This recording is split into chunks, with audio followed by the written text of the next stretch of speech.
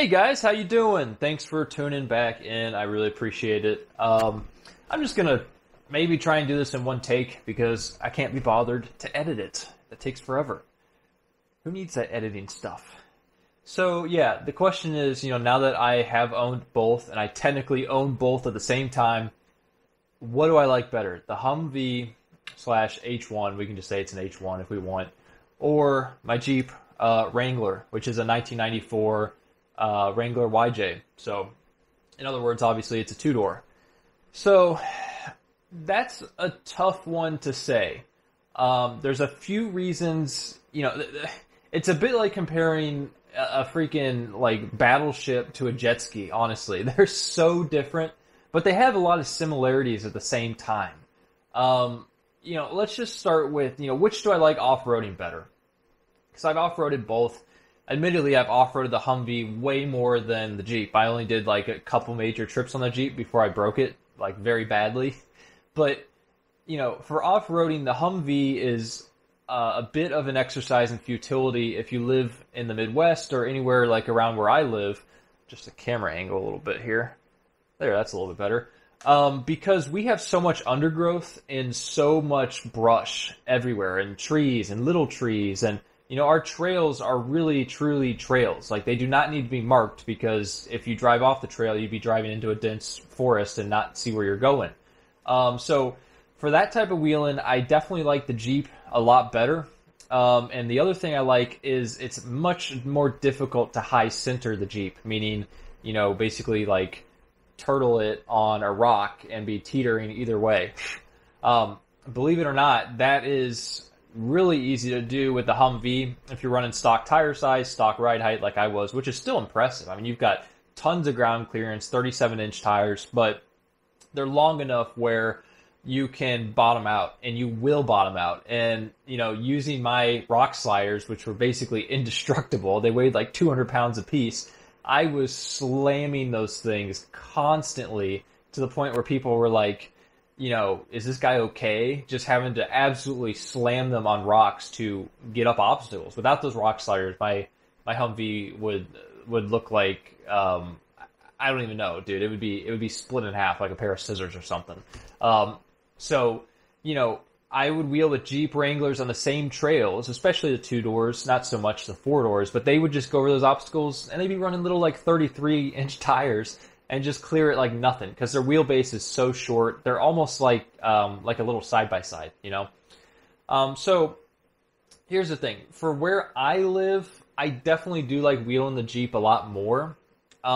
Overall, is it more capable? Well, I don't know. I've only wheeled it on 31 so far. It's getting 35 by 12.5 tires now. And basically, it should be way better. It's got a lift. I've got high clearance fenders, but it's not done. I would say the capability level was probably have to give it to the Humvee, based on, wheeling the Humvee with 37s, wheeling the Jeep with 31s. And that's just because those tires on that Humvee were like insane, dude. They were like little hands grabbing the rocks. I mean, they would go up just about anything. And even if you did bottom out, it was still better from that perspective. But now that I've got some proper tires on the Jeep, I think it's going to be a whole different story. We'll see. We'll see for sure. But it's a lot more fun being able to kind of just like go fast and not worry about hitting your body on trees and stuff, and having the entire crew wait on you because you have to creep through something with like this much space on each side. That gets old very quickly, and it is fun to wheel a Humvee, but only in certain situations. So which one do I like driving more on the street? This I have to give to the Humvee. Believe it or not, they're actually pretty spacious inside. Yes, the seat tubs where you sit is very small, and your legs are a little bit cramped, but the overall freaking width inside is unreal. I mean, it doesn't, like, you can't even reach over and touch the passenger if you have a passenger because they're so far away. It's ridiculous. And it's just kind of a cool vibe driving around an old military vehicle. Driving around a Jeep is fun, but there's millions of Jeep Wranglers. They don't really get that much attention. It's not all about getting attention, but you got to admit, it is kind of fun when people come up to you, ask about your build, tell you stories about how they drove one in the armed forces, whatever it might be. So definitely would rather kind of daily the Humvee. Maybe not daily it, but let's say I put air conditioning in the Humvee, did a little better sound insulation. Um, bar none, I think it's more fun to daily. And it could even be more comfortable. Well, that's a stretch, but if I did some things, maybe even like a re-gear, which is kind of difficult, just made it not so freaking crazy loud and drafty and leaky and, stuff like that. Regardless of all those problems, I would still, if I had a choice to go for a drive and one or the other, it would be the Humvee. When you think about Humvees, they're just like absolute street beasts. They're not even really designed that much for off-roading. And yes, I get it. They're insanely capable. But, the use case wasn't like rock crawling when the Army or the military contracted AM General to build those things. It was to be a light troop carrier, carry a certain amount of payload and cargo, transport troops behind enemy lines. Now, of course, they got moved to the front lines, and that created a whole bunch of issues that I'm not going to get into. But it wasn't like to drive them up a mountain and crazy stuff like that. They basically are accompanying the rest of the convoy, and helping to move people. And because of that, they're a little bit on the heavy side. They're definitely on the wide side, but they are really, really fun to drive on the street, especially if it's like snowing or something like that. And to my point, my Jeep's going to have a Spartan locker in the rear, or it basically already does. The Humvee's got these really cool torque sensing differentials where they will kind of work like lockers if you drag the brake, which is another reason it's so capable.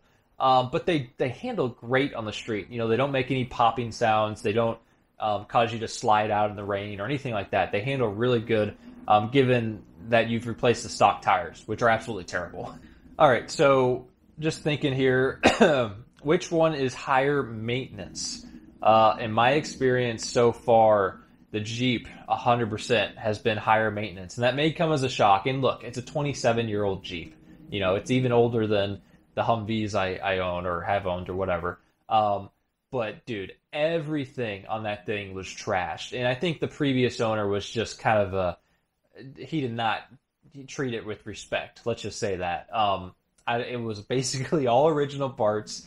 It did have a Ford 8.8 in it, still does. But, anything that he could have cut corners on, kitchen fabrication, it was really bad. So I'm not saying all Jeeps are like that, but this one was a mess. I instantly blew out the transmission. The transfer case was never really right, so I had to get both of those rebuilt.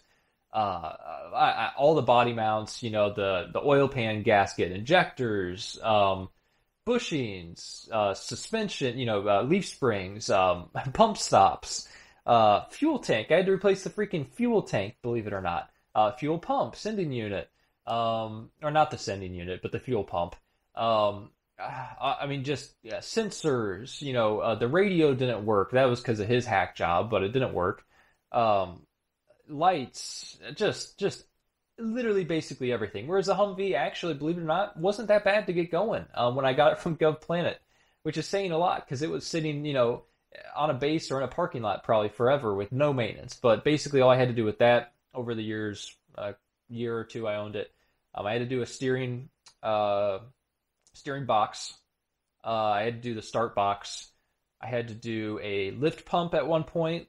And then a few little gauges and lights and stuff here and there. And I think that was basically it. I'm trying to remember if there's anything else. More or less, that was everything major that I had to do to, make it roadworthy. Oh, glow plugs. I had to do glow plugs a few times. There's probably a few more things I'm forgetting. So it wasn't, completely dead on reliable, but it was pretty good. At least in comparison. All right, which one do I like working on? This is easy, 100% the Jeep. It is so easy to work on. Everything goes together like Legos. It's so simple to work on a Jeep, and a lot of that's just because they have solid axles. And Humvees are the complete opposite, in my opinion. Everything is tucked up into the body, which is one of their greatest strengths, but it makes them very annoying to work on. It's always small spaces. It's always weird angles, special tools, it seems like.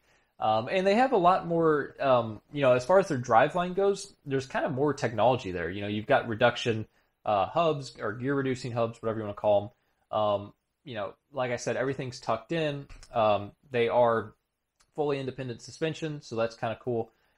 Depending on who you ask, it doesn't allow for much flex, but it is a newer technology, I guess you could say. They are much more difficult to work on. I've done both, and a Jeep YJ doesn't have a whole lot more electronics that a Humvee has, so you can't even really make that argument. Sure, a newer Jeep's going to have way more stuff, but I would rather work on Jeep any day of the week, even though it seems like I'm probably working on it a lot more.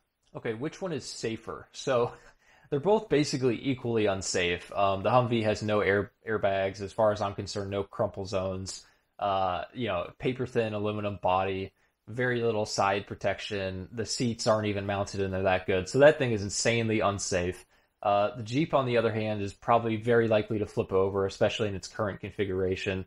It has some crumple zones. It also has no airbags. The seats are mounted a little bit better, but still pretty sketchy. Especially mine, because it's had a little bit of rust and stuff like that on the floorboards. The brakes aren't the best, especially for big tires. That's hard to say. I think with the Humvee actually does handle pretty good, and it does stop pretty good. It at least has adequate handling that probably won't flip over on the road, and unless you have a blowout or something, and adequate braking. Whereas the Jeep, not so much. It handles pretty bad, or at least I'm anticipating that it will. And even with the 31s, the brakes were not the best. So now I've got honking huge 35s. That's probably not going to be good. So I think this is a tough one, man, because if I actually got in a head-on collision, I think the Jeep would be a little better off. But I don't know. You also got to look at mass. If you're hitting a movable object, you want to be lighter because you'll have less momentum. And this is just kind of bro science, but if I were to be hitting a movable object, like rear-ending someone, I probably would want to be heavier because that object will move more and have a little bit of give versus a really light Jeep. So that's hard to say. I'm going to tie them on that. That's pretty much a tie. All right, so, basically the title of this video, which one do I like more? If I could only have one, what would I take? This is tough. For YouTube, 100% the Humvee. People really like the Humvee. People like the Jeep too, but there's so much content about Jeeps out there. I mean, they're so popular. That's so saturated, whereas the Humvee is kind of a niche type thing, and people really enjoy the Humvee videos. If I wasn't a YouTuber and it was just my personal vehicle, since I like overlanding and I like camping, I'm leaning towards the Jeep, but the Humvee is unreasonable and impractical in all the right ways. It's a tough one. It's kind of like, a fun motorcycle versus a really practical one. Not that the Jeep isn't fun though, but I don't know. That is really hard for me to say, honestly. I love them both a lot. It's like trying to pick your favorite child or something. I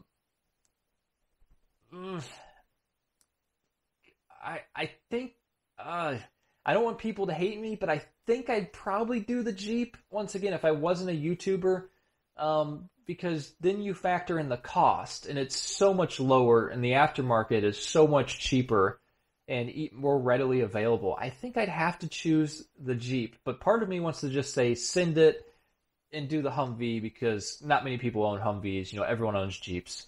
So I don't know, man. I don't want to give a cop-out answer on this one, but after having them both, I think maybe actually the Humvee, honestly. I hate being indecisive, but I think I could make it work good enough on the off-roading if I gave it a little bit of a lift and maybe made the tires stick out a little more, so I didn't have to worry about the body always rubbing, and go to places that aren't so bad for wide vehicles, maybe more like Utah or something. I don't know if it's any better, but less underbrush, undergrowth, that type of thing. And the Humvee is kind of better in a way for overlanding, because you have so much space inside. On the other hand, it's hard to get parts if you break, so a lot of trade-offs, but I guess I barely scooched the win out to the Humvee. Alright guys, that's going to do it. I don't want to make an hour-long video. I hope you enjoyed it. I I said I wasn't going to edit this. I did. I can't help myself. But thank you so much for watching. I will see you in the next one. Check out my channel. New content coming. I just bought another Humvee. And I've got a sweet new channel banner, which I am very fond of. All right. Thank you so much. Have a great one. See you guys later.